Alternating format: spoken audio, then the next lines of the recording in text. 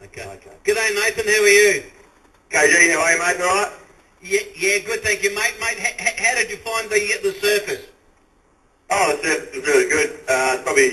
Probably a little bit firm, obviously because they play polo on there, and it's probably a little bit bumpy in bits and pieces. But no, generally it's quite a nice oval. The grass is quite nice.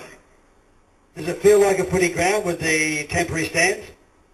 Yeah, it does actually. Yeah, they've got a few stands on the outside wing, and then obviously got a few areas for all the media and stuff like that. So the backdrop's probably not a general city for a footy ground, but no, it does feel pretty similar to a ground once you're on there.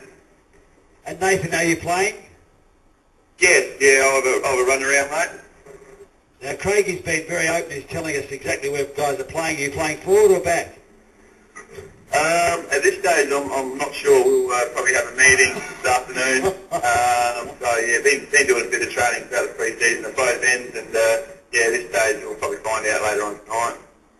Now, Nathan, more importantly, how's that body of yours? What sort of conditions is that body in? Because you're a very important cog. Sorry, say again? Your body, the condition, how is it? Pretty good, pretty good. I haven't really missed much training at all during the pre-season. I had that hip surgery in the off-season, since that I've come back really well and hasn't given me any trouble at all. So now the body's feeling pretty good.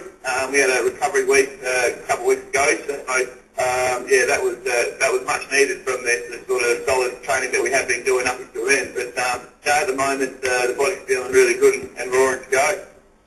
No, good on you, mate. Hip surgery sounds so serious. What do they actually do? Yeah, well, it does sound pretty serious, and generally when you tell people, they're pretty shocked, and then when you tell them sort of the turnaround time for the recovery, they're even more shocked. But no, I had just a bit of cartilage damage in the label itself, which is the capsule around the ball and socket joint in your hip.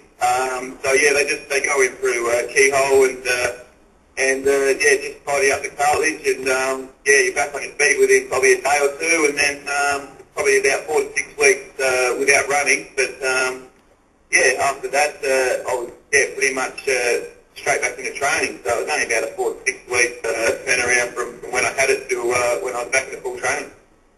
So that lets you work on that massive body of yours to do your weights rather than running. Yeah, just stay in the gym and plenty of swimming and upper body stuff. So that was good. Beautiful. Well, mate, look, good luck. Thanks for having the chat.